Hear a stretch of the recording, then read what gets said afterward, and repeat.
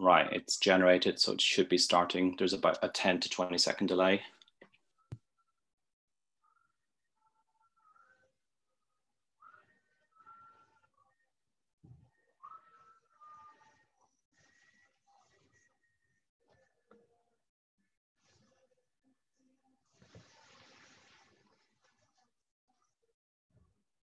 Can you see my screen? What's happened to it? Oh, there we go.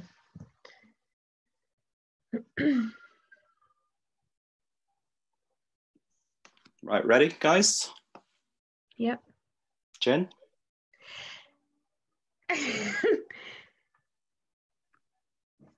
Shall I start now? Hi everyone, welcome to the very first GeogChat live. We're hoping this is going to go smoothly and I won't talk very long because we're very tight on time, but I'd like to say a big thank you to all our speakers first of all, and we hope that you have a good hour of CPD. So we'll start straight away, and our keynote speaker is Katie on making a spiral curriculum that actually spirals. Thanks, Jen. Right, just sharing my screen. Okay, can we all see that? Yes, we're good? Yeah. Okay.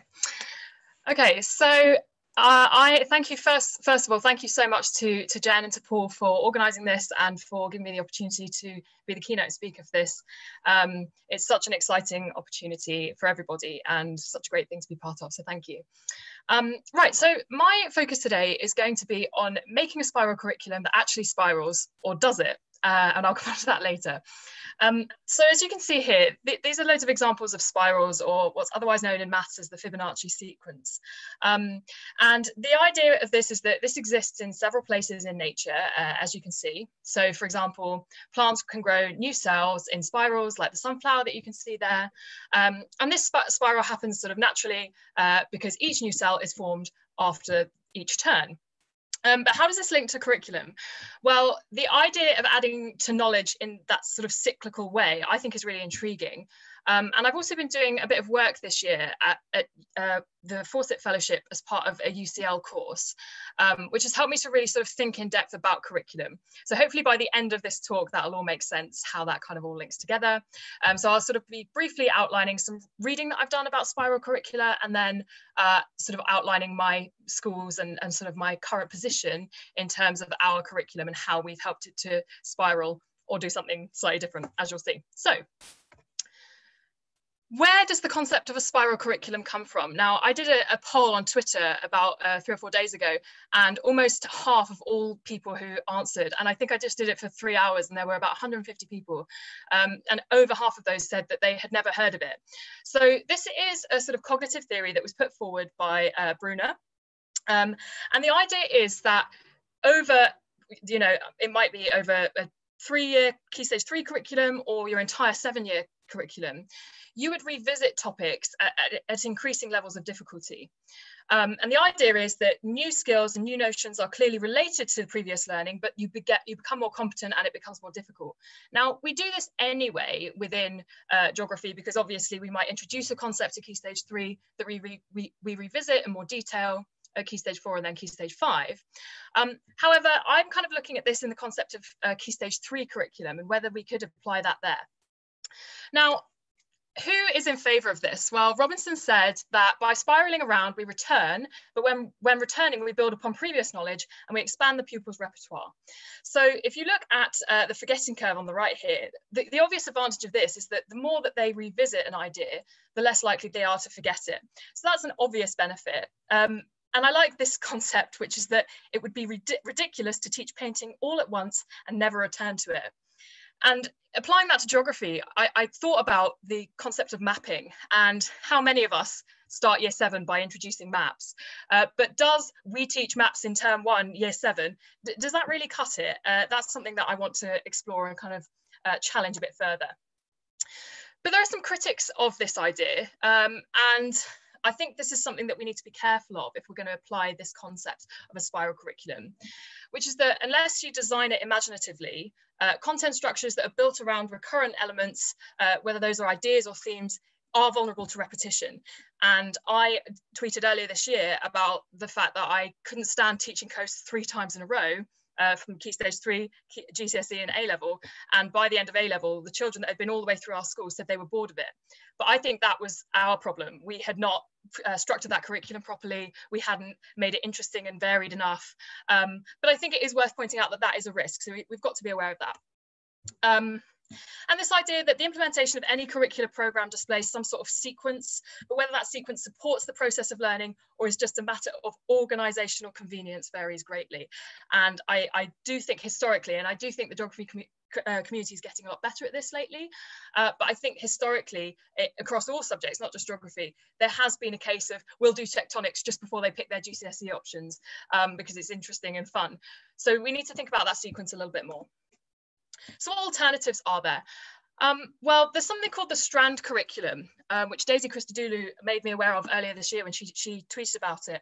And this is the idea that each lesson is organized around skills or topics rather than a single skill or topic.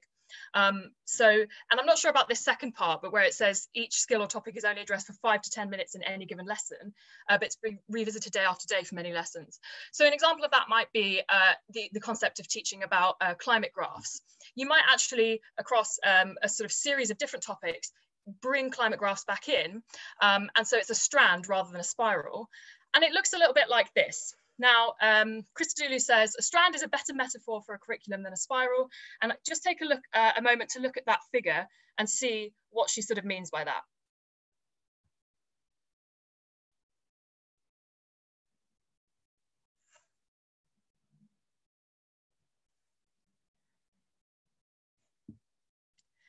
Now, looking at this got me onto thinking about the idea of sort of blocks and whether we should teach through blocks. And so I did a bit more reading about this, and there's lots out there on blocks and interleaving, and people are quite passionate about this one way or the other. So if you look at the top right diagram, this is sort of showing that if you block, then you do, first half term, topic 1, second half term, topic 2, etc. But with interleaving, you go back to and you revisit those ideas. Now, TID came up with the sort of the second 2 lines, the second diagrams, this idea that actually that interleaving could be a little bit more sporadic, but you are still blocking. So it's kind of a combination of the two. So it incorporates elements from a previous unit, but you still have a block. And I quite like that concept. I think we probably all do that more than we realize. But he also says the spiral curriculum alone is not enough. So teaching based on assessment alone won't work. We need really well structured and sensibly sequenced practice-filled curriculum as our basic starting point.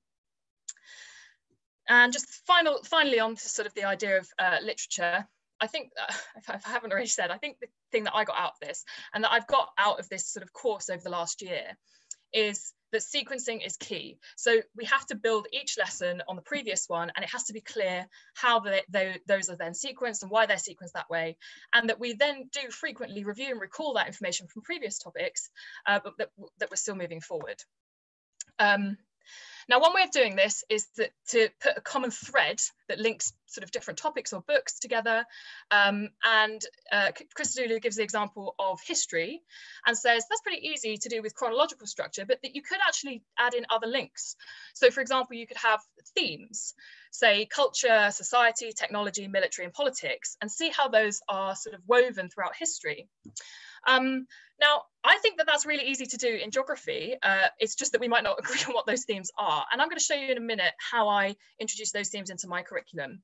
And this sort of led me on to thinking about Mary Myatt's point of view, which is that if we perhaps reduce it down to only 5 or 6 themes a year, rather than perhaps trying to do lots and lots of topics and cram them all in, it makes it more meaningful for children because we can sort of go deeper into what we're studying.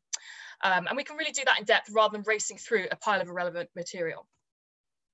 Finally, Mark Enster said, perhaps we're getting a bit confused with the idea of interleaving and interweaving. So perhaps this idea of making sure that we interweave, so identifying themes, as I'm about to show you, rather than just sort of jumping between topics. And this is sort of where we can introduce genuine interleaving.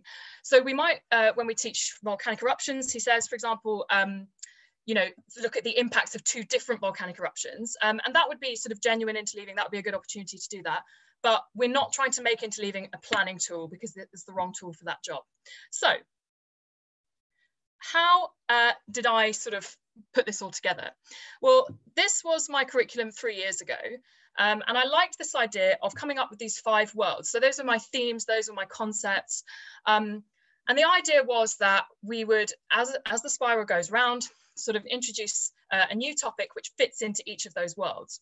Now, even though that looked really pretty and we gave it to all the students and the topics were interesting, I'll be honest with you, we didn't really exploit those themes very well. But I have had an opportunity when I'm moving into my new school, starting in September, to have a look at the curriculum again. And I've kind of adapted that, and I'll show you that in a moment. But I just want to point out, I think we've been calling this the wrong thing the whole time, because a spiral emanates out from one point, and a helix is a corkscrew shape. And all of the examples that I've looked at are helix shaped. And I think that's important because with themes and with concepts, as you can see in the top right-hand diagram, the idea of the themes being threaded through, you couldn't do that with a spiral. You would have to have that helix shape. So I'm going to change it. I'm not going to call it a spiral curriculum. I'm going to call it a helix curriculum. So here is what I've come up with. This is what my newest curriculum at the moment looks like. It's still a work in progress, so any feedback is I'd be grateful for. But as you can see here, I thought really clearly about what I wanted my 5 helix themes to be, and you can see those on the right-hand side: place, environments, interrelationships, boundaries, and UK investigation. And I'm going to make those super explicit so that we come back to them and we revisit those every single year, and we can get all the benefits that were discussed earlier. Now, that I hope has been clear. If you've got any questions, I'd love to answer them. But just to finish off, here are my questions moving forward, or things that I'd love to discuss on Twitter. So what are your helix themes? Do you think that connecting concepts that you can see with the arrows here are useful? Do you think this is user-friendly, and could we and should we share this with students? And does this model strike a balance between, and I can't see what's underneath that, but there we go. That's it. That's everything. That's my presentation. Those are my references. Thank you so much for listening. Fab, thank you very much, Katie.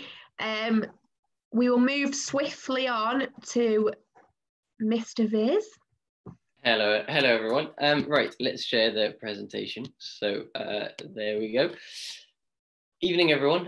Today I'll be talking about the importance of literature in developing a coherent curriculum. And I think the first thing we have to start with is accepting the fact that across the world, geography is often seen as a binary subject, with human concepts and physical concepts usually very distinct from one another. So from where I come from in France, physical geography is actually taught in SVT, which is their biology, and human geography is actually taught in Histoire Géo, which is an equivalent of humanities. And that causes an issue with our subject. And even in the UK itself, we have a course at GCSE where you've got paper 1 physical, paper 2 human, same again at A level. And then when the students go on to university, they actually have to pick one or the other. And I think our job as geography teachers is to make sure we bridge that geography divide in essence, and show students how physical processes and human actions actually work together to create the world in which we live in. So I've used my time during lockdown to do some research around that. And 3 of the most valuable resources I came across were Kate Stockings's CPD set with Seneca on developing a coherent curriculum, Richard Kennick, who despite being a historian does really good stuff on a coherent curriculum within the trust I work in, and then Mason Davies's blog on fixing the COVID crevasses after the lockdown. And in all of these CPDs, the authors talk about meta concepts, they talk about mega concepts, about core concepts or key concepts, and they see those concepts as sitting above the substantive material of the schemes of work, and those concepts highlight the core knowledge our geographers need to know in order to become better geographers. So in light of all this, I thought, you know what, I've just been appointed head of geography in my school for September. It's probably time I review my curriculum and review what I've been doing.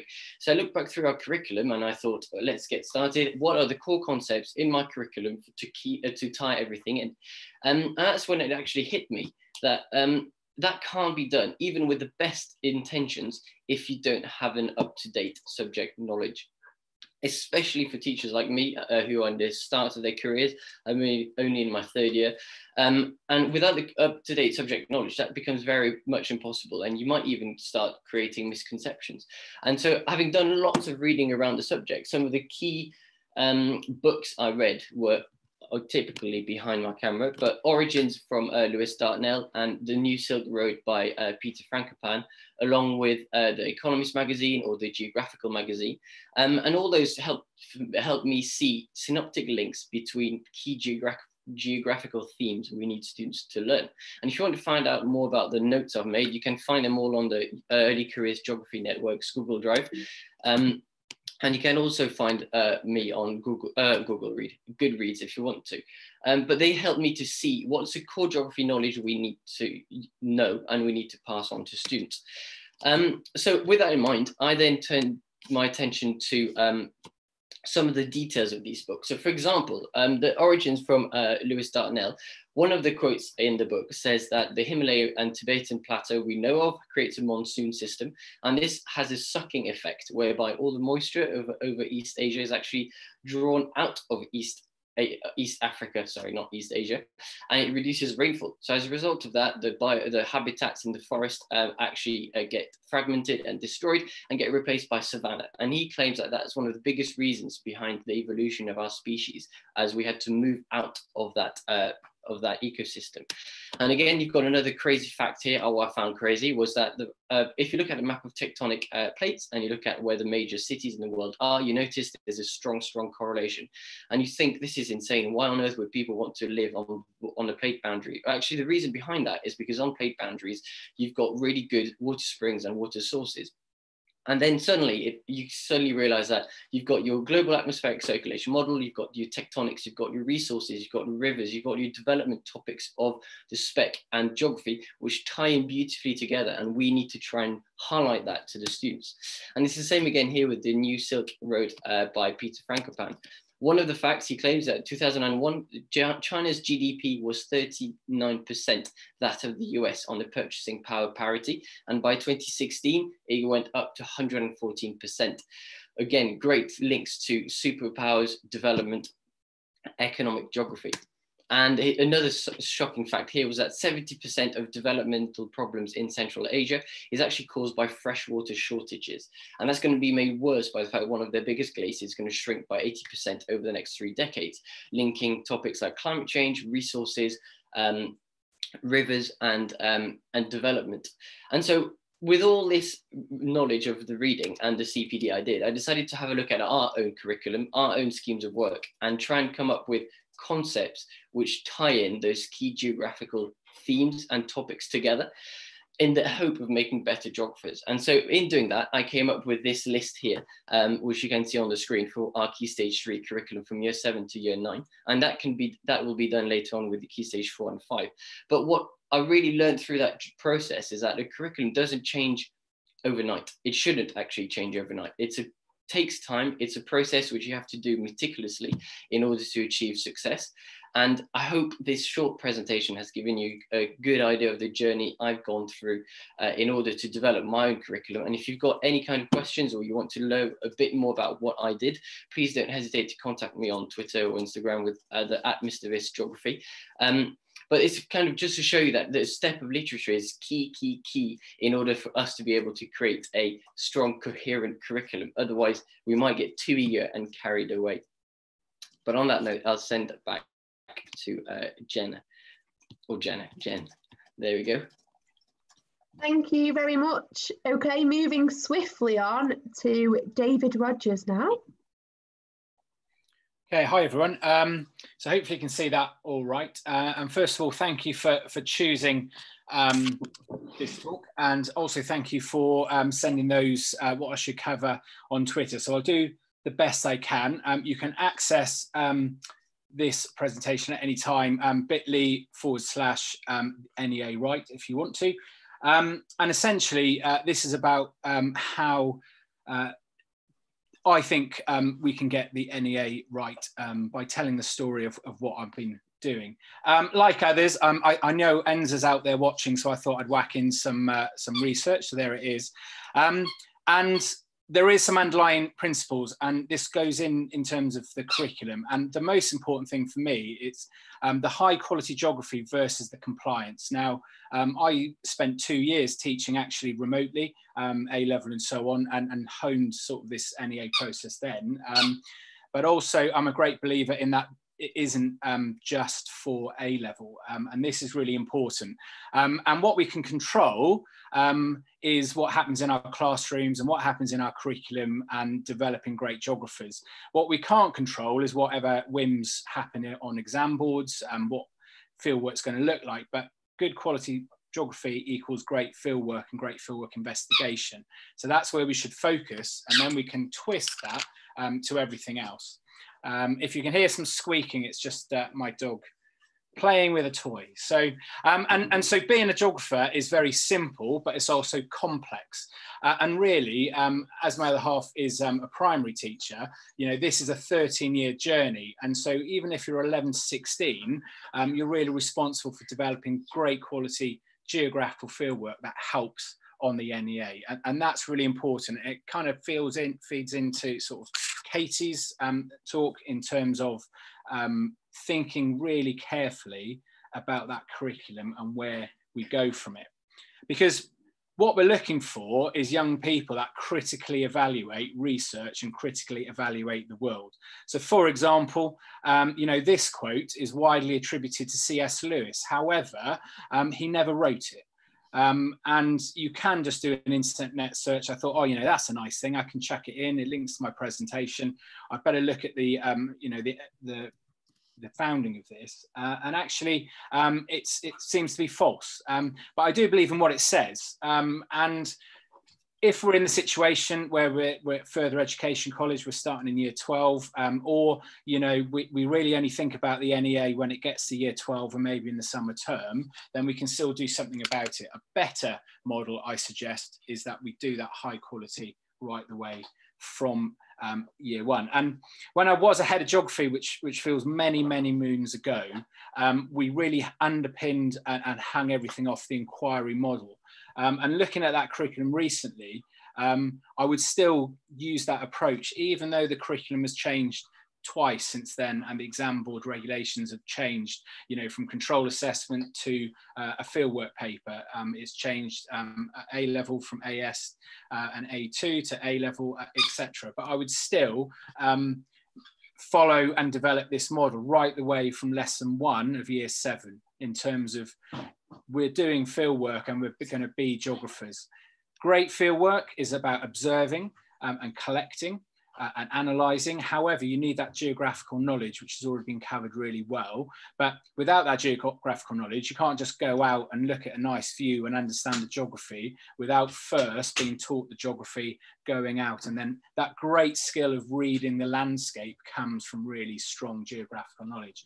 And I'll never forget the you know, my university lecturer. We jumped out in Cardigan. He's starting to read the landscape. It's a treeless landscape, he was saying, but behind him was one of the biggest forests that are in Southwest Wales. So it's about using our eyes, but also that knowledge. And I thought I'd better just then share, because I believe that's the approach. However, how do I sort of go about it? As I said, so the long term, it's that expert inquirers, masters of fieldwork. It's about getting to grips with big data sets, GIS and stats right the way from year 7. And actually, if you whack in a big stats through a GIS and show it to some year 7s, the patterns and the geographical patterns are brilliant. As I said to my year 12s last week, if they just go out and collect 5 data points, they're going to make life really difficult for themselves.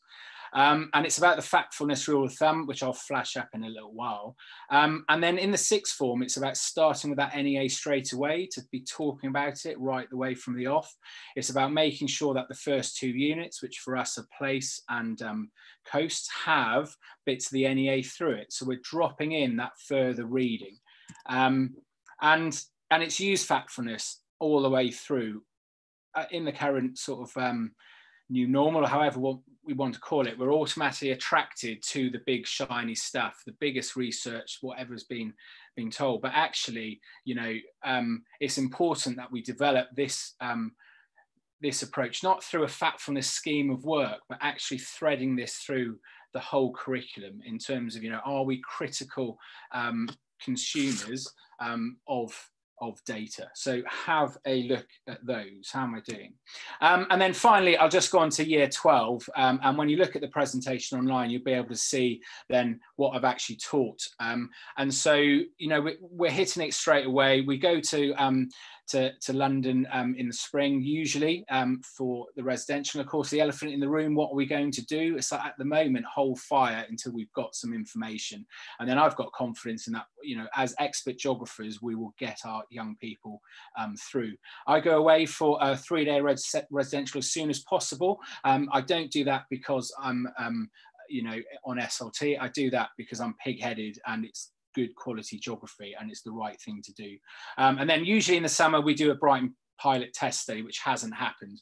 At the moment, my year 12s are working on their secondary data analysis and their method.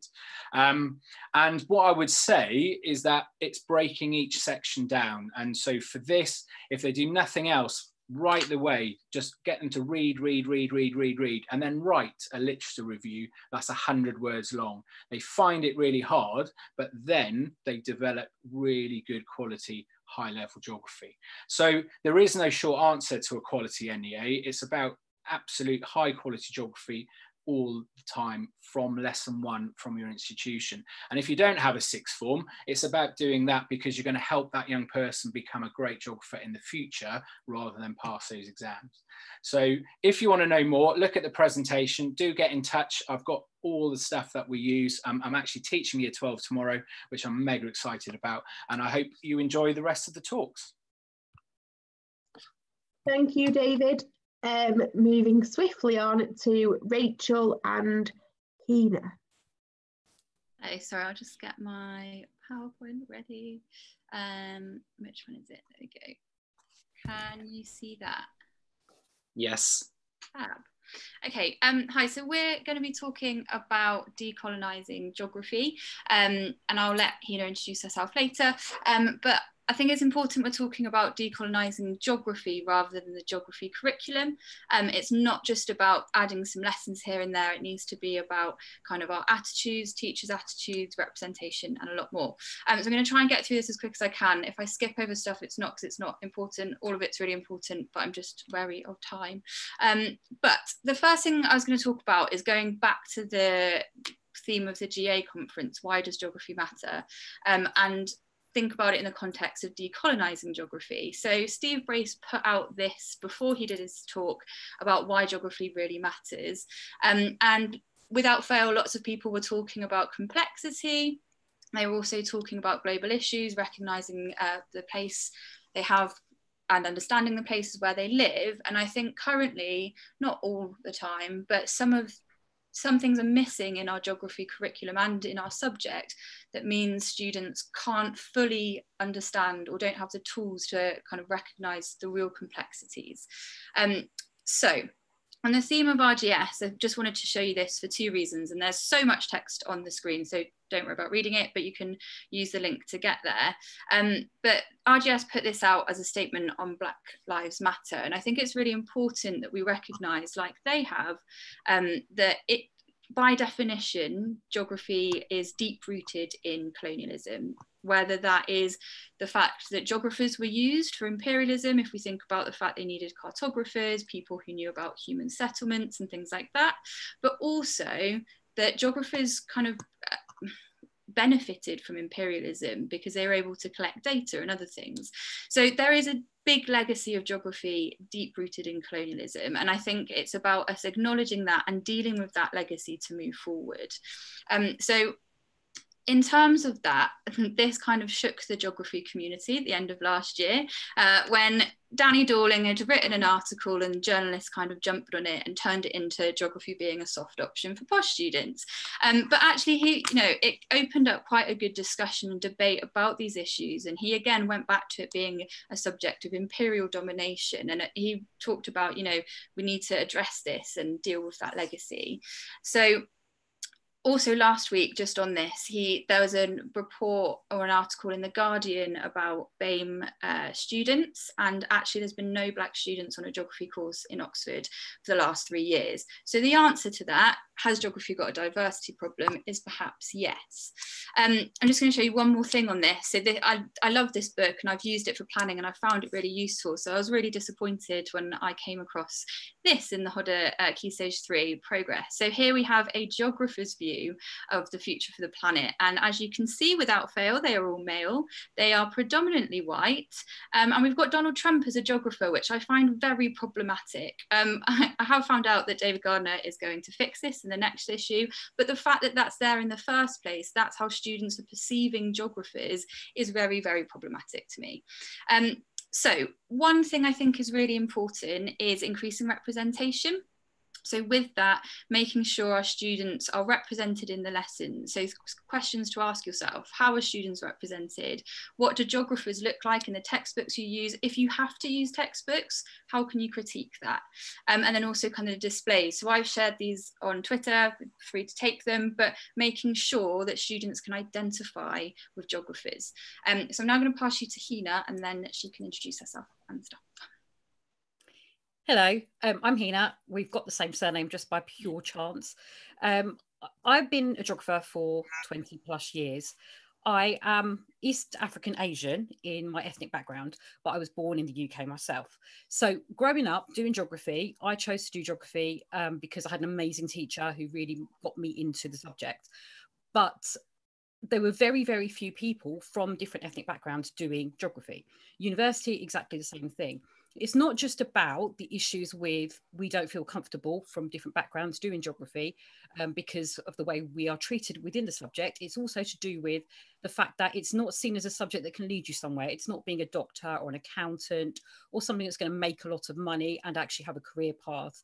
When I chose to be a teacher, it was like, oh, great, you're going to get lots of holidays. Isn't that fab when you become a mum?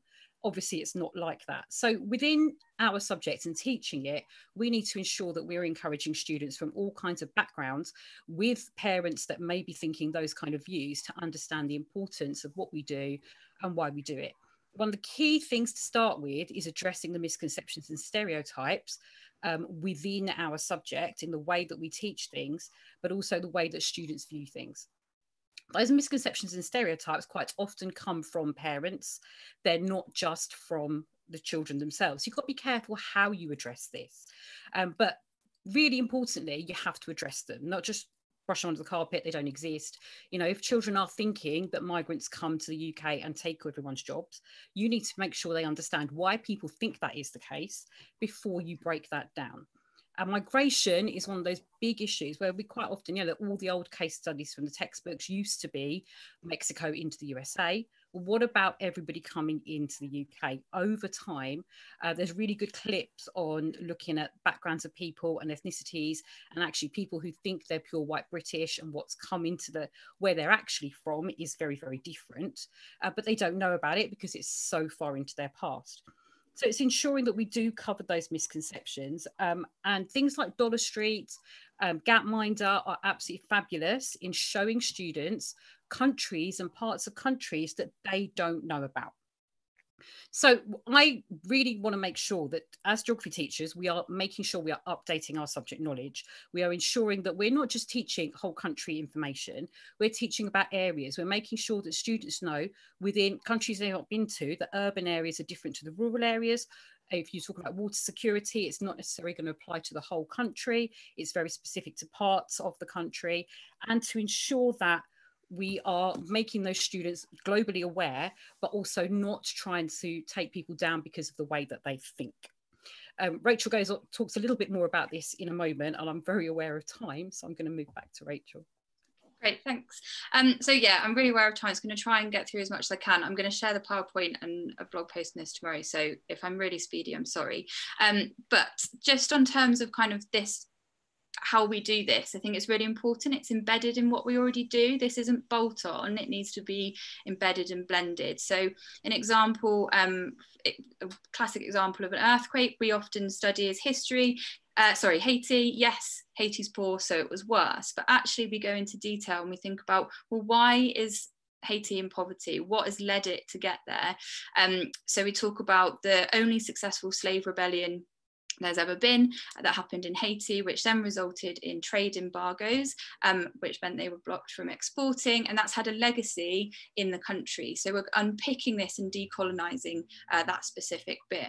Again, linking back to breaking down stereotypes, the danger of a single story is really important, and that video is excellent. Alternative perspectives, so the idea that, you know, lots of us teach about SDGs, MDGs, but do we actually critique that? Because it is a Western view of development, it's neoliberal, and some people argue that it's a case of neocolonialism. So again, the article linked here talks about whether the MDGs were actually a good idea, were they a good measure for places in Africa?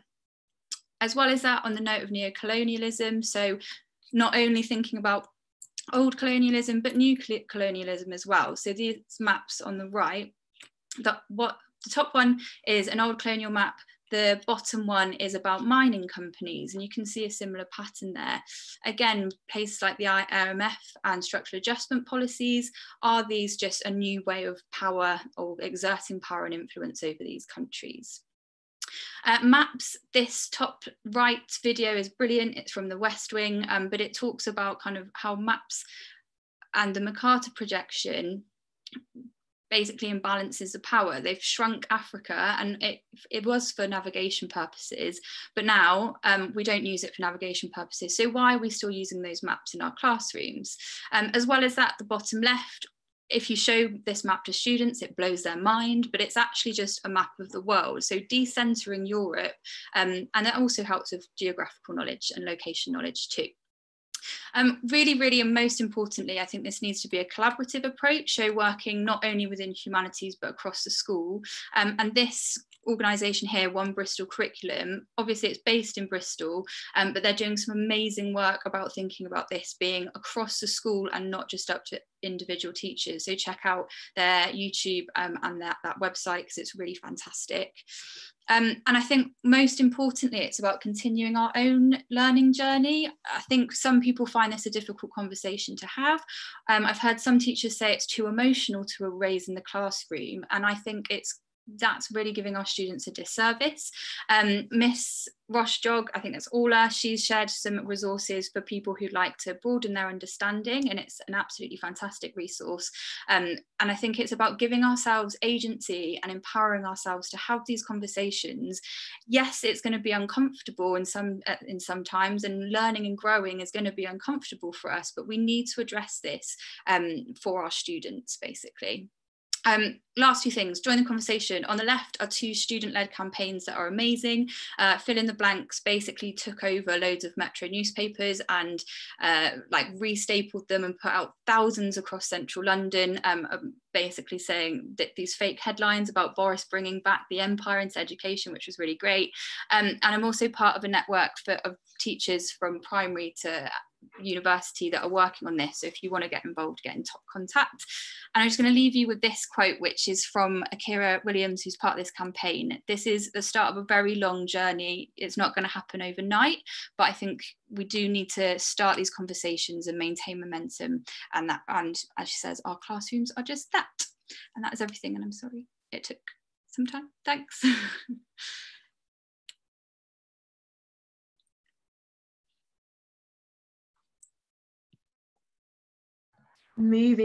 Thanks for that, guys. Moving on to Ryan. All right, Christ. Following that, eh? Jeez. So my talk is going to be mainly something that you could probably kind of start putting in place. I've actually been doing this for a couple of years now, and then that obviously during lockdown, this has become absolutely crucial in terms of sort of keeping our year 12s up to date with everything. So I'm going to just talk you through kind of like the process of using Google Slides, Google Docs, and what it has done. It's kind of improved our collaboration, and then I've started introducing debate through it. So it's fairly simple to set up. So I'll talk through it, and I'll go through bits and bobs in it. So you don't need a Gmail account. You can go through it through your school email, and it's kind of how I've got through it with safeguarding guidelines, because all the students within our school have got their own email address as well, and it can link into to a Gmail account. And it actually started encouraging them to use their G drives as well to back up work, because obviously we've had issues in the past with NEAs and other things getting lost. And ultimately, once you set that up and you've got your sort of email link to it, it's fairly simple to set up. So when you go into your G drive, I'm not going to go through it I'm going to go quickly. So you go into your blank presentation, go to Google Slides. So fairly simple, and it pretty much operates like a PowerPoint presentation. So you get this list on your sort of G drive to see what you've set up. So you can see I've set up 4 separate ones there just for lockdown, and you can see that all different topics that we'll study.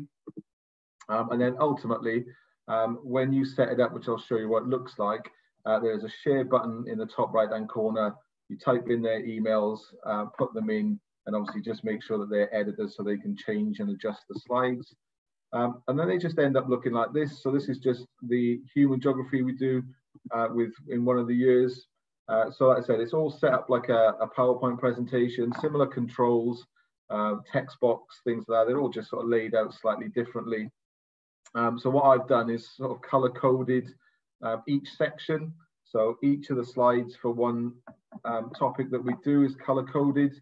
And then when they log in, all the students get a color assigned to them. And that color stays with them for their entirety when they log in.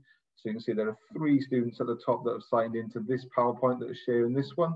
And everything they do, which I'll show you in a little bit, it gets assigned to them.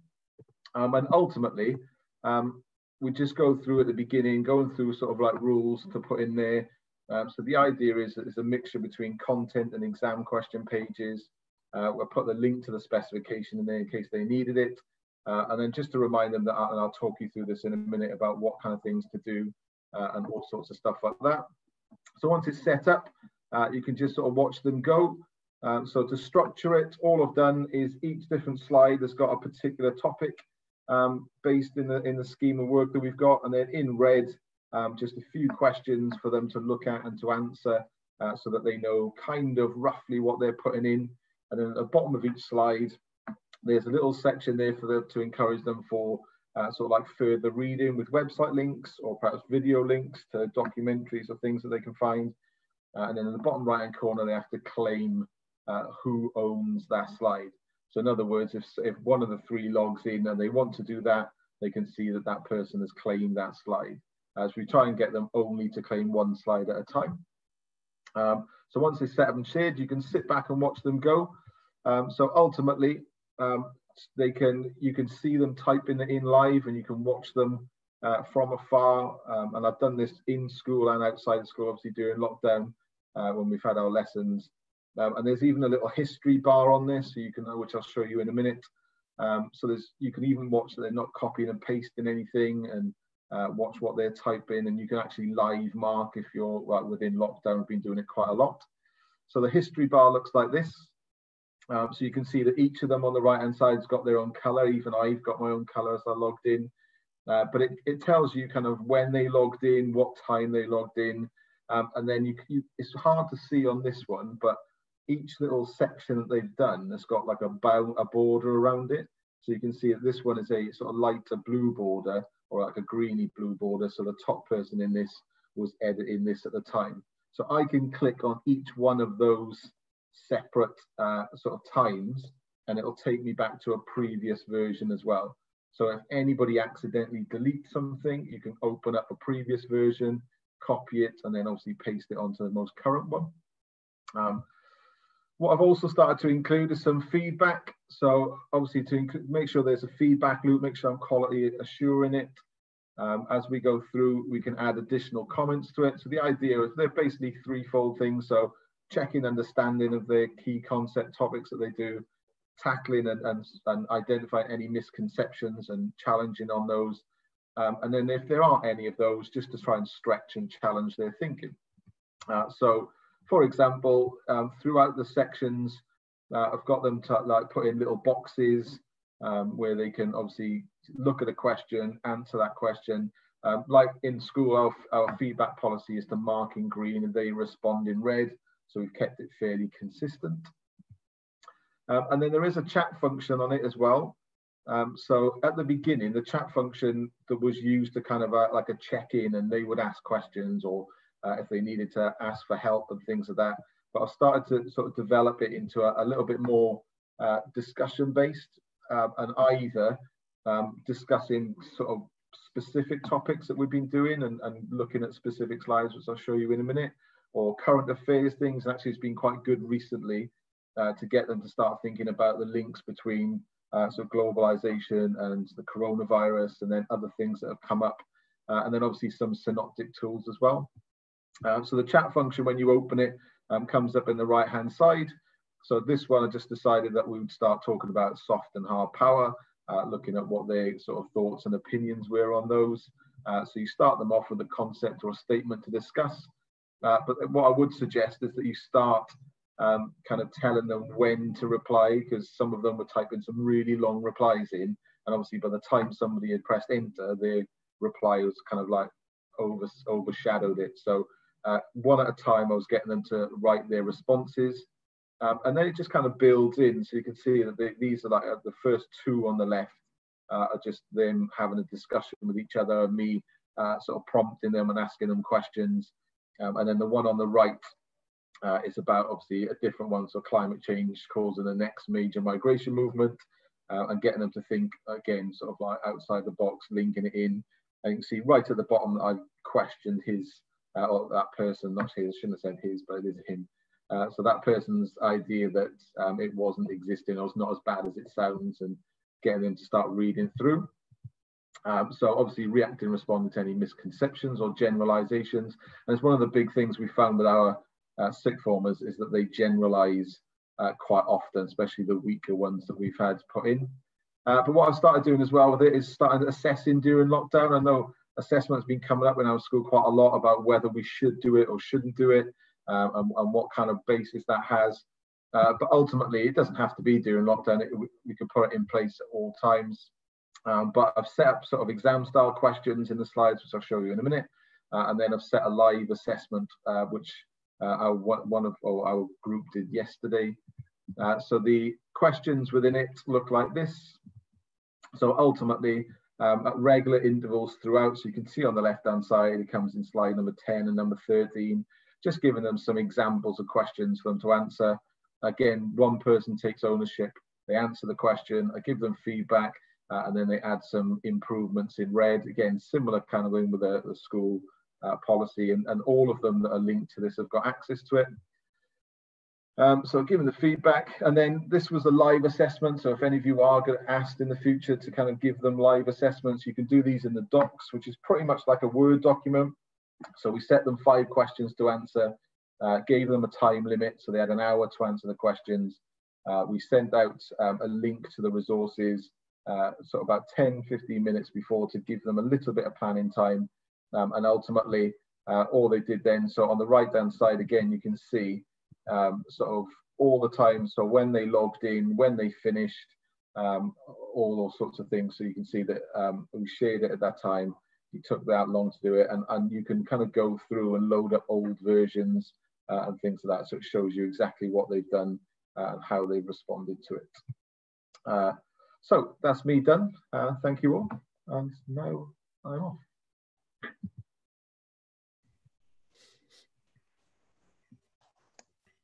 Thank you very much, Ryan.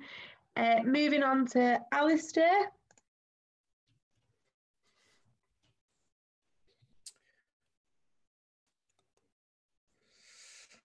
Okay, good evening, everybody.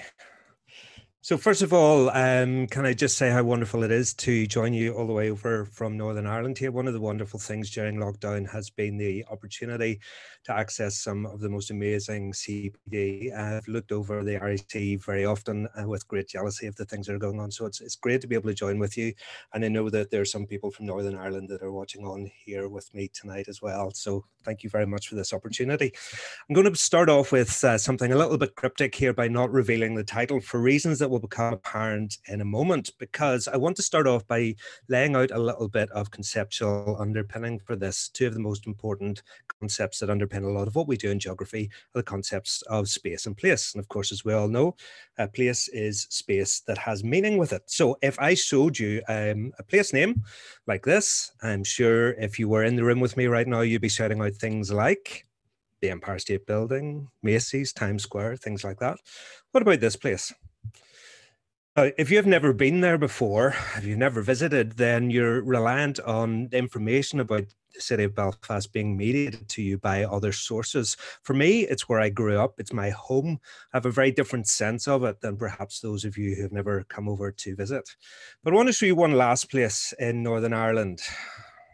I'm going to invite you to see if you can wrap your tongues around how to pronounce that. Now, if you're trying to say Lisnagunya, I'm afraid you're wrong. This is Lisnagunya. Now, before you slag us off too much about how we are going to have the most bizarre place names in Northern Ireland, if anybody's here from Loughborough, you cannot say a word. So what about Lisnagunya? It's a place that has probably no meaning to you at all. It's an entire space rather than place. But if any of you have visited the Causeway Coast, you've probably driven through it because it's a tiny little hamlet not too far away from the Giant's Causeway, which of course is displaying behind me at the moment. So you might well have visited it without even realizing. So why am I starting with a reference to a tiny little hamlet in Northern Ireland when I'm meant to be talking about GIS? Well, part of the reason is this. I just wonder whenever we are exploring case studies around the world, if our students, whenever we say things like "Hi Anne," have a similar experience to what you might have just had when I say Lisnagunya. In other words, there is absolutely no real meaningful sense of place about it. It remains this rather abstract space. Now, I think that can especially be the place, oh, well, I should tell you, actually, let's reveal the title, Overcoming the Lisnagunya Effect, using GIS to turn space into place. The Northern Ireland GCSE specification asks us when we're looking at tropical storms simply to look at the impacts on people and impacts on buildings. Now, this is an extremely exam-friendly way of presenting that information to them. It's bullet pointed down, it's got the facts and figures. If they were to repeat that, they would do extremely well in the exam. The only problem is it's absolutely awful geography because it is pretty much decontextualized and pretty much meaningless for them. So how can we give them a really good experience of geography? How can we turn the space into place? Well, we sequence this GIS activity after we've covered some of the basic content with them. This is how they learn about tropical storms in the first instance. This is having learned about it, how they then apply it. And there's a little bit of good old slides, Ryan. I was loving your last presentation. I've used them very similarly during lockdown. And I actually did this exercise that I'm about to show you here with our students, our Year 10 students during lockdown. Very, very brave to let them have a go at this without me in the room to help them. Talking of being brave, I'm now going to try and live demo the software. Wish me luck. Here we go. Right, this is the software that I've made available to the students, and it really just guides them through. And I want you to see through this, I'll just give you a little bit of hint of this one, that we're going to be looking at things like scale, we're going to be looking at pattern, distribution, and I'll reference this scaffolded freedom down towards the end. But we start off by taking a look at the overview. You can look at them where the tropical storms are likely to occur, and then you can set in these bookmarks which takes them through, and they can guide themselves through the presentation and do the activities you want them to do with this. Now I can go page, and it gives me the key here about when the tropical storm becomes a typhoon. I can click on any of these little icons and information comes up. So we can get them to track the intensity growing of the hurricane or the typhoon as it moves across. Then we can go in a little bit further again, coming into the national scale at this stage, and we can turn on the satellite image of the typhoon itself. How big is this? Well, the measure tool here allows them to get a real sense of scale. They can move this around and gather some information and get a sense of this of being around about 1700 kilometers across. But we can go in even further again, because you can come in and take a really close look at the national scale of this. And then this is where they can start to access some of the real analytical tools that the GIS offers for them. Because I can turn on this layer, and there's the legend, the key again, which shows them the storm damage. And we can get them to explore some hypotheses. Hypothesis number one, as distance from the center of the storm increases, the amount of damage decreases. And you can definitely get them to explore that north-south pattern there. But you can take that further with them. They can look at an east-west pattern, because you can link this into the general circulation of the atmosphere. Remember, you've looked at the global overview of where this is. The winds are approaching from the east here.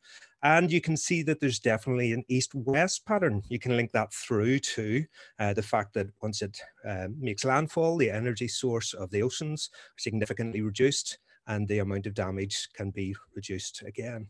We can come in very, very close now to this island where the damage was greatest. And again, here is some more information, the storm surge. I'll just turn the other one off so that it doesn't get in the way for us. There's the storm surge. Here's an opportunity for another hypothesis. Again, as distance from the center of the storm increases, the storm surge height decreases, and they can explore the extent to which this is true. They can get figures from this because any one of these is clickable and all the data is there. But this is where it starts to become really interesting, I think, because whenever you look at this, yes, it's true to a large extent, but look at these two up here. There's some anomalies. Now, I love anomalies. I love the fascination of places that seem to break the rules. What is going on there that makes this place unique? Now, because this is a GIS map, they don't just stop at examining this. They can genuinely explore it. You can go into that particular location and you can say, right, I wonder, is the topography here something to do with it? The fact that this is a bay, perhaps the waves as they approach are funneled in, and as they're funneled in, the height of them must go up, and maybe that explains why the height is so great here. And it really unleashes this amazing ability for them to explore. And talking of exploring on a small scale, if you do this case study, you will know the Tacloban city was particularly badly affected. Again, we can take a look here at the legend. It tells us the buildings that are damaged and collapsed. They can look at the pattern, and then they can go into literally a street by street view. Again, what I got them to do with this was use a measure tool and explore the relationship between distance from the sea and whether the buildings were damaged or completely collapsed. But I had a light bulb moment when I first did this last year, when we weren't in lockdown with some of my students. When one of them came to me and said, Mr. Hamill, is there a relationship between the size of the building and the damage? And do you know what? He was absolutely right. And do you know what's more? I hadn't even noticed when I was setting the task up. And this for me was a tremendous light bulb moment about how this is that scaffolded freedom that I talked about at the start, that there is a scaffolding, there's a support. They're not just having a free for all with this, you're guiding them through, but you're equipping them and enabling them to explore. Having given them the knowledge in the first place, they're able to explore hypotheses, and they're able maybe to find out things that I, the teacher, didn't even notice myself.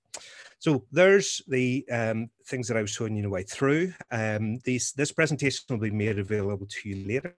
You can have a look at some of my longer reflections on that, and linking it through to the notion of powerful geography and some of Maud's work and how that links through. So I finish off with giving you an offer and a challenge in how we overcome the Listnagunya effect.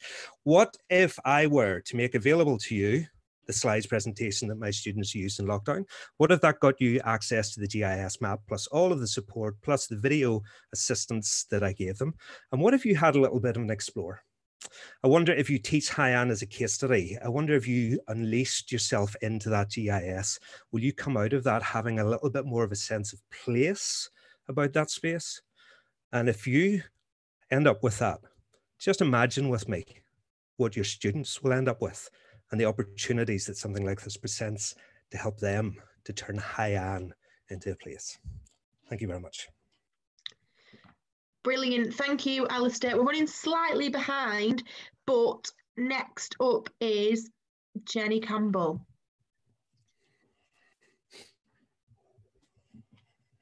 Okay, hopefully you're all able to see my screen there. Firstly, just thanks for having me on to speak. I'm really quite excited to kind of talk to you today about retrieval practice. I know that it is a massive, massive thing that lots and lots of people are talking about at the moment, and lots of people are buying into it.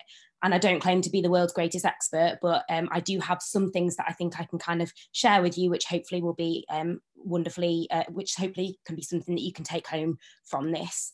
I first got interested in retrieval practice a few years ago at school, and what really interested me about it was actually a lot of the misconceptions that surrounded it. A lot of people in my school actually thought that by using retrieval practice, you were straight away kind of using metacognition, you were getting the students to think independently, and they saw retrieval practice as a metacognitive technique, whereas obviously it's not a metacognitive technique, it's just a cognitive technique. So I then started to explore how I could kind of use it in a more metacognitive way. Retrieval practice is quite simply just the act of recalling information from the long-term memory without using any resources at all to help. And for me, it's got so many opportunities there as a teaching method. So obviously, as a teacher, it's a wonderful opportunity to find out what pupils know. As Katie kind of mentioned earlier, it's a great way of activating prior knowledge and linking some of that prior knowledge together, so you can kind of start to think systemically and synoptically. But then I've really focused more recently on using it as an effective revision technique.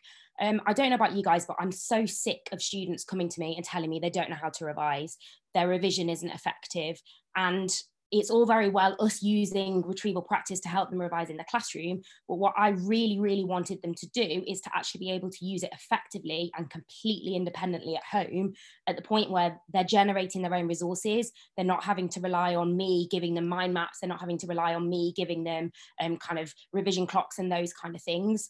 And I saw it as a really good opportunity for students to be able to understand their own strengths and weaknesses, as well as me understanding their strengths and weaknesses. So some of these things that I'm going to show you, they are magpied from other people, but I just wanted to show you this has become my starter, and I used it pretty much every single lesson for my current year 11s that have just left. And so they knew that when they got into the classroom, they would have 6 questions. There's a little bit of interleaving in there. So there's some questions from topics that they studied right at the start of year 10, some from topics that they studied at the end of year 10, and then some that they've just studied very, very recently. So it's a great way of kind of getting them to revise. Sometimes they will link into things that we're discussing in the lesson, sometimes they won't, but for me it was a way of trying to make sure that actually my students were regularly revising throughout the whole year, rather than just leaving it till the last minute.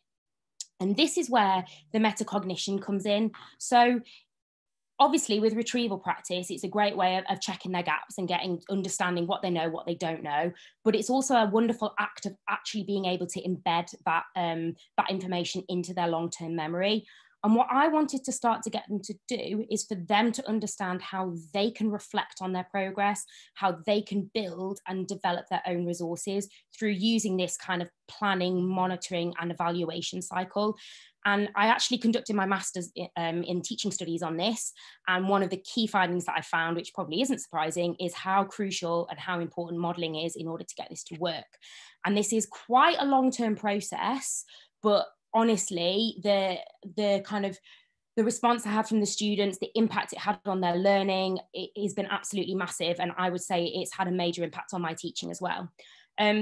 This is just kind of indicating to you how I started to get them to think metacognitively. So at the end of conducting some sort of retrieval activity, they would always have to do some sort of evaluation. So they would need to think, okay, I've completed this from memory, we've gone through, we've given feedback, these are the areas that I now need to go away and revise. And that's kind of how I started to get them to think a little bit more metacognitively. So in order for this to work, the students need to be used to practicing retrieval practice in lessons, and they need to have already kind of started to understand the benefits of it. So over the last 6 months to sort of a year, my year 11s have been completing regular revision retrieval practice at home as well as in class. And basically it's really simple. They develop their own 8 to 10 question quiz based on a decided topic. They then answer the quiz themselves and they self-assess it. And they complete these quizzes once a week. And it was fantastic because I didn't have to do any marking on it. They did it all themselves, and they knew every Friday they'd get the retrieval practice books out and I would have to come around and check that they had done it.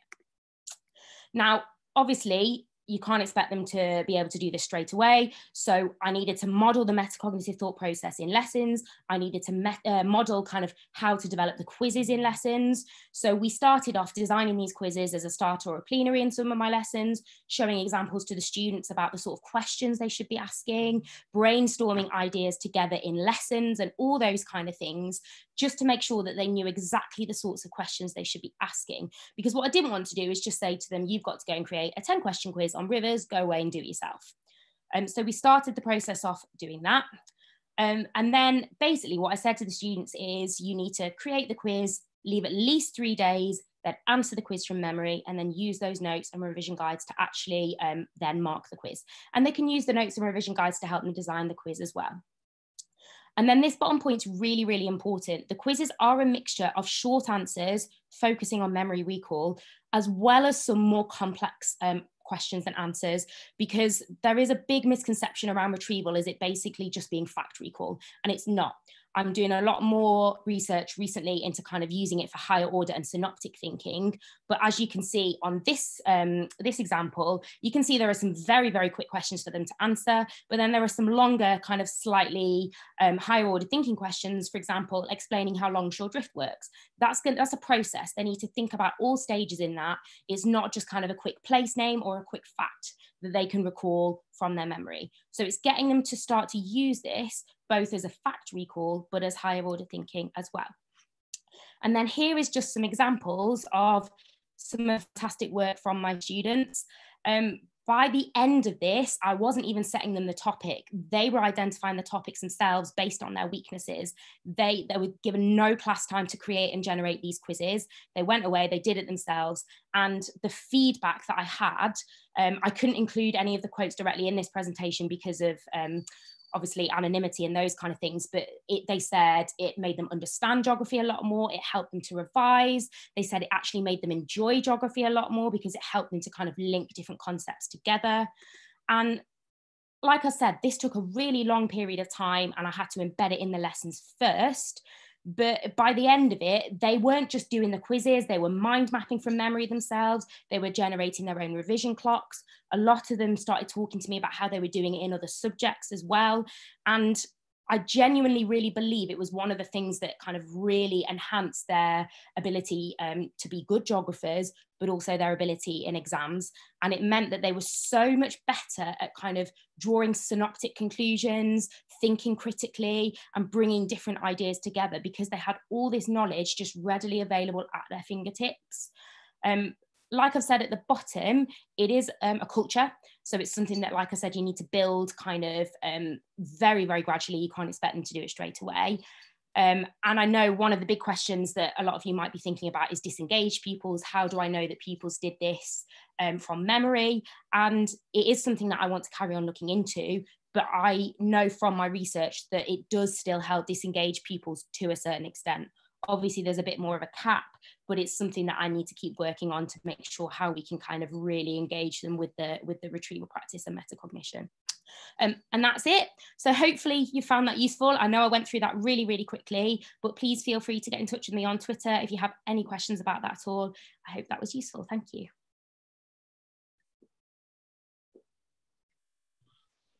Thank you very much, Jenny. Now we're on to Abdurrahman. Okay. Hopefully this works. Well, first of all, good evening, everyone. Thanks to Jen and Paul for allowing me to speak today. It's a pleasure speaking to all of you. I'll just leave it on the first slide for a second, not only so that you can appreciate my stab at humour here, but also so I can talk to you a little bit about the point of what I'm talking about today. I think we've already talked about synoptic links and making links between different parts of geography, but I think making it all organic and genuine, and I'll speak about that in a second, is quite important. just a note on that picture, I thought I was going to be quite up there with the technical sort of stuff today, but then Alistair came along and then showed us all up with that GIS masterclass, so I feel a bit silly now. But anyway, so why do we do it? So first of all, the word synopsis comes from Latin, from the Greek, of seeing together. And aside from, in a second, what I'll talk about here about it being good for exams and exam performance, really, when you think about it, it makes for very good geography. You know, you'd struggle to teach certain things, or rather a student would struggle to know a certain topic or really understand a certain concept or process without really having thought about something synoptically, i.e. how does this link to that? So Jackson said in 2003 in quite a famous article, thinking geographically offers a uniquely powerful way of seeing the world and making connections. And geographers make sense of the world around them by seeing it through a lens. You know, what they're seeing in our classroom is distinctly different from what they might see outside of it, and we have to take pride in that. You know, it's not just, you know, what's in the news, it's, you know, perhaps what's in the news, but through the lens of geography. You know, often the phrase, where's the geography, gets bandied around quite a lot, but I think we need to engage a lot more with what that means. But obviously there is a link here to exams. So the AQA 9 markers at A level and the 20 markers are synoptic in nature. There's a little bit of a note here from an AQA document about how that plays in. And although I don't teach it, I know that EdXL paper 3 and OCR's component 3 have huge elements of synopticity. If you want this sort of done in more in-depth sort of view, then certainly have a look at what Ryan talked about. I've left the link here. He certainly does a much better job of it than I do, and actually focuses on it for Key Stage 3, which is sort of rarely looked at. So these are just some examples of questions. These are some 20 markers and some 9 markers from AQA.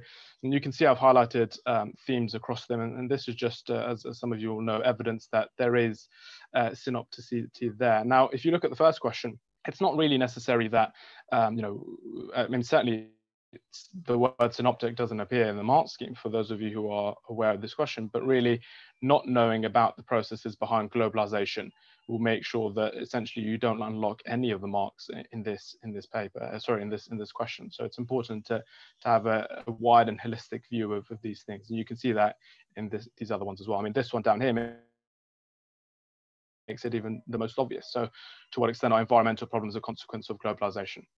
So how do I do this? Now, what I want to make clear before I jump into this is that although these might seem like sort of 3 standalone activities, and they can seem quite sort of tick boxy. Like if someone asks you, what do you do about synopsis in geography, you would think, well, I get them to read an article here and there, or I chuck some cards at them and then they do it, which I'll talk about in a second. You've got to make sure that the way you're doing it in your intentions, I mean, is quite organic and genuine. You don't want any of this taking away from what you're teaching. In fact, it should supplement what you're teaching. So this template here, which will be available on that Google Drive link you can see at the bottom, is something that I've started to use recently with year 12s. And I'm hoping to push it for year 11s and perhaps year 10s as well. And the way it works is that you sort of put the article in the middle.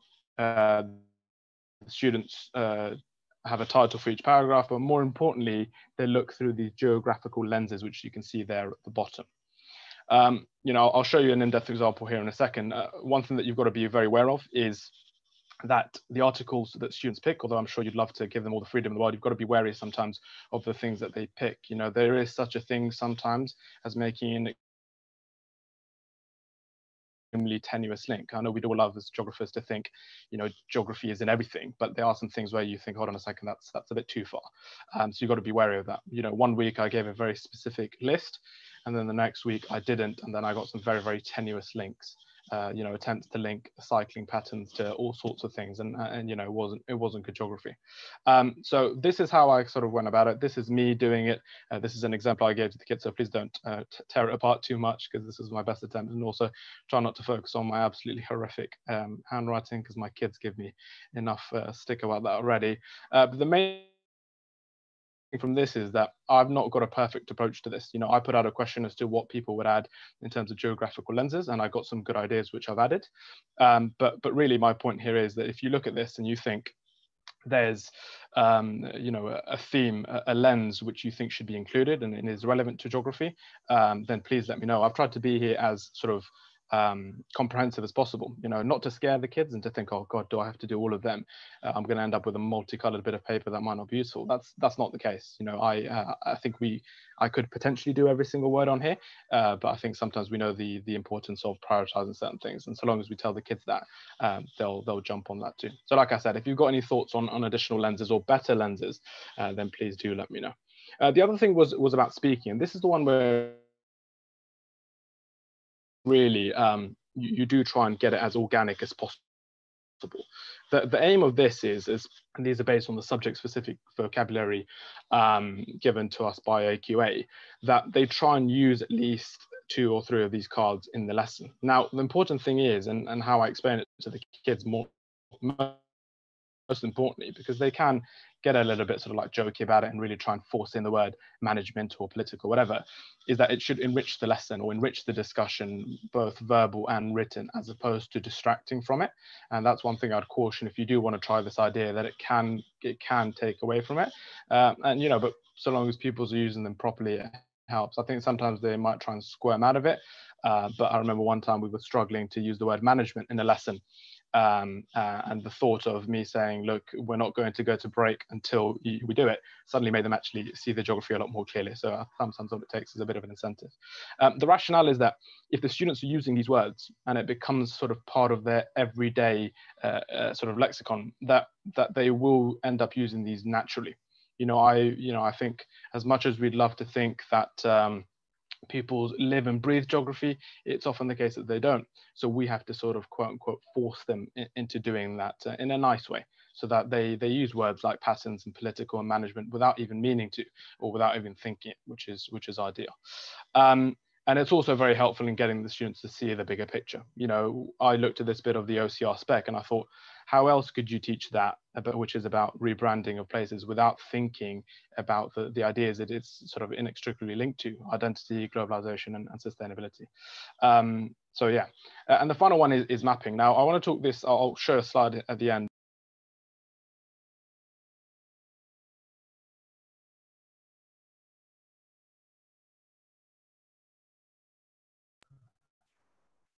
Oh, sorry. Do I need to wrap it up, Jen? No. Sorry, no, I was on mute. I didn't realise. Last but by no means least is Joe Payne.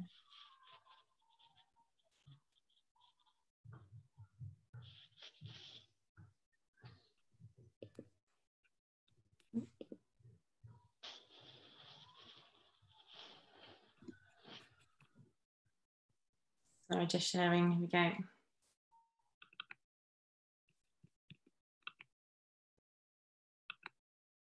Okay, right, hopefully that's ready. Yeah, here I am, the graveyard shift. Everyone's all incredibly well this evening. So many topics covered and ideas to take away. But I'm going to finish up with the idea of using booklets to teach geography. So as you said, I'm Jo Payne. I'm at _Jo Payne. I'm head of geography in my current school, but I'm moving to a new MAT from September.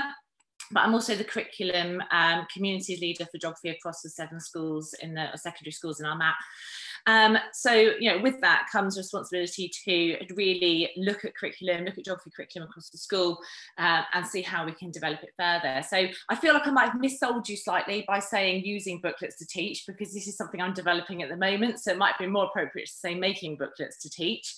But I have been using the last sort of month or 2 to start putting this together ahead of September. Now, before I just look at the booklets with you, I'm just going to look a little bit at the sort of preamble of this. And as a MAT, I've been involved in this curriculum project for the last sort of 12, 18 months, I suppose. And we've talked a lot about this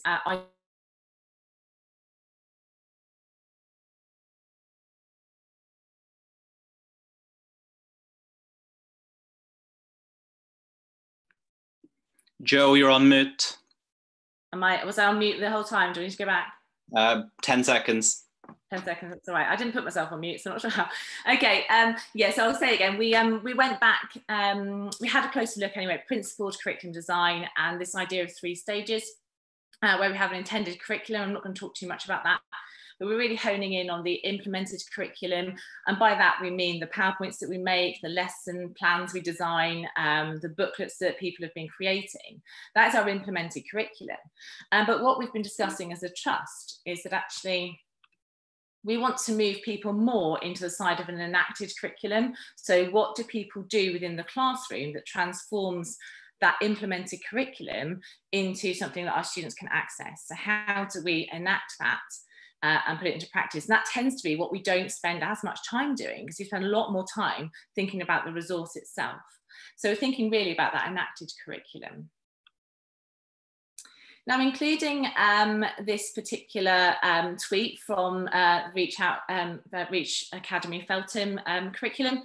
Probably, I would imagine that John Hutchinson tweeted this out at the time, but I've watched a lot of teachers over the last few months in particular designing workbooks, largely around the idea of students completing it and filling it in. And when I saw this particular tweet in which they've reflected on their curriculum over the last sort of couple of years, I suppose, and saying that they've listened to feedback and are proposing that students write an exercise book, so the resource becomes more like a textbook, I felt like this is something that I could get more on board with. I've liked the workbooks, but I've just worried that perhaps it doesn't allow for the depth of writing an extension for our most able students. So I felt like this design was something that I could perhaps work with a little bit more.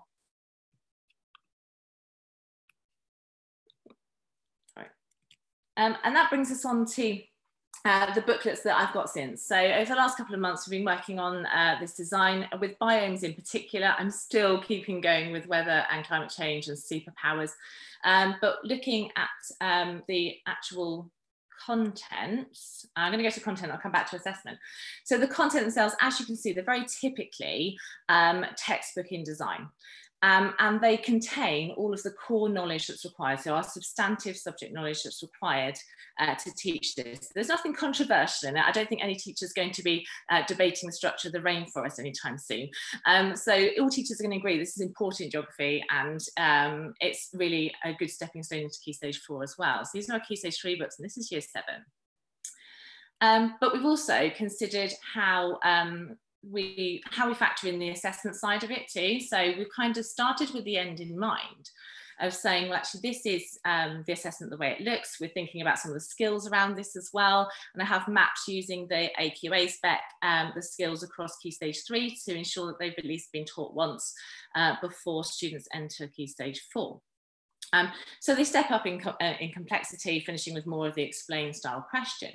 But all of the content that's needed to access the assessment is indeed within the assessment, in the workbook that you have, or in the booklet, I should say. So within this, there's also activities that teachers can use with students in the class, but equally they don't have to. They could be using the content of the lesson and thinking about that enacted curriculum and saying, well, actually, that's the content of the booklet. How am I going to use this?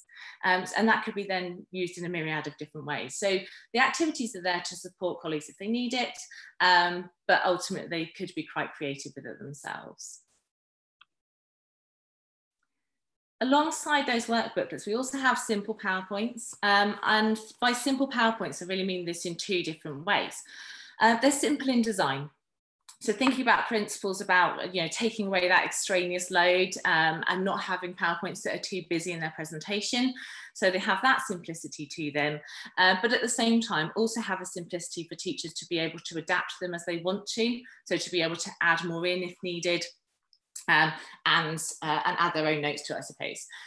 You'll also notice that some of the principles of sort of modelling, that's already been mentioned this evening, retrieval practice has already been mentioned this evening, but those filter into those PowerPoints to support the delivery of the booklet content as well. Now, of course, the greatest concern, I suppose, for people and for teachers is that does this take away some of that teacher autonomy and that teacher creativity? That's something that I've really thought hard about in terms of putting these booklets together and how we overcome that, I suppose. And, we're here tonight because we're professionals who are engaged in our professional development, and we are a community largely on Twitter, and we share ideas all the time. But at the same time, we also have to realise that that isn't the case for all geography teachers. They might not have that same level of engagement for lots of different reasons. And what the booklets do, and the PowerPoints, I suppose, to a certain extent, they guarantee a consistency of curriculum and student experience, because then it more becomes about the pedagogy behind it and what teachers do with that. So with the implemented curriculum in place, then the focus becomes on teachers' pedagogy and how they deliver that in the classroom. You know, we have a situation at the moment where we have NQTs. I mean, I've had a cohort of geography trainees that have just finished with us who obviously didn't have a second placement. So they are going to enter September in a different way to previous trainees. In the same sense, you know, non-specialist teaching, there's a tweet about that recently, and lots of fantastic suggestions about how you manage that. But hopefully this curriculum goes some way towards supporting colleagues there as well. The booklets contain 8 lessons of core substantive knowledge. In a cycle 1 for us will last for 15 lessons. So that's 8 lessons of core knowledge, but that's also, what, 7 lessons, quick maths at this time of the night. But that also means we've got 7 lessons that we can do other things with, and can filter in some of that creativity in the classroom as well. I thought about it in light of a 7-year curriculum. I'm moving into an 11 to 16 map, but I've taught A-level for 15 years. So in year 9, as you saw from the front covers of the booklets just now, superpowers is our topic. So that filters down the Edexcel A-level and some of the core knowledge into year 9. Within that 7-year curriculum, it was quite interesting. Today, I joined the Teaching Schools Southwest Summer Conference, and Christine Council was talking, and I mean, she was amazing. Her insight into curriculum was phenomenal. But she was talking about how, and I have to look at my notes because it's such a fantastic phrase, I don't want to miss it. And the phrase that she used was how the Key Stage 3 needs to wash through to Key Stage 4. And I thought that just really struck a chord, because I am a bit concerned that I'm repeating topics at Key Stage 3. And a bit like Katie was mentioning at the beginning, like, does it feel like they're just doing it time and time again, or does it genuinely build each time? But I like that phrase of the Key Stage 3 washing through to the Key Stage 4. And it's helped me to think about my curriculum in a more kind of genuine way, I suppose. The booklets are designed the way they are. They are based on educational research. If we think about Rosenshine's principles of instruction, and again today I listened to Professor Kirshner talking, and he was saying that actually Rosenshine's, it covers all of the cognitive science that's gone before it. So it's a fantastic document to base a lot of our curriculum design on. The curriculum, as you see, has been implemented, and the focus for geography teachers is now the enactment of that curriculum. And that's where I think the series of How I Teach, which I think it was Tom Hynett that started that, Ben Ranson as well, has contributed to that. And I think that's really valuable for teachers as we see how we deliver some of these key geographical ideas. The booklets are designed to have high challenge within them, but they allow for differentiation. And by that, I mean, you know, I have been that teacher, and I probably still am sometimes, where you're planning the night before, you've got so engrossed in the resourcing, and you've made a fantastic resource, but you've not given yourself the time to really think about the needs of children within the class who are going to experience that lesson. So the booklet really means that there's your implemented curriculum, but then how are you planning to deliver that in the classroom? And teachers can still include those enriching activities. You know, David mentioned Mark earlier. So if we go back to, you know, the angel cake for your cave arch stack and stump, if it's something you desperately have a desire to do, it can still fit within the cycle, because you have those additional lessons that are outside of that core knowledge within the booklet. More recently, I've been thinking as well about this idea of beautiful work from Mary Meyer, I think originally, but where Kate and Rachel from tonight as well talked about that at Seneca at the Teach Me, and that's really made me think about students really exploring some of these ideas in depth and engaging in producing an outcome piece of work that isn't just the assessment, where it is a bit more structured on preparation perhaps for Key Stage 4. So having room for that beautiful work within the curriculum, I think, is still really important. So hopefully that covers where and how booklets fit into our geography curriculum. But as I said, I'm at _Jo Payne, so please send me a tweet if you want to find any more about what we've been doing. Thank you, and I'll pass you back to Jo. Sorry, to Jo. I'm Jo. I'll pass you back to Jen.